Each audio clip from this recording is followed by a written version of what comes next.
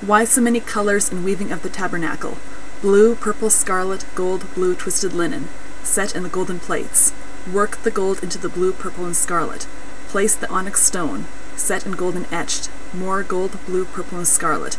Adding rows of stones: ruby, topaz, emerald, turquoise, sapphire, diamond, jacinth, agate, amethyst, beryl, onyx, jasper. Pomegranates of blue, purple, scarlet. Bells between the pomegranates. I guess it's cool to anoint the tabernacle, but how is it made holy? And if Adonai is God, why do some books call him Yahweh? What was the purpose of the tabernacle?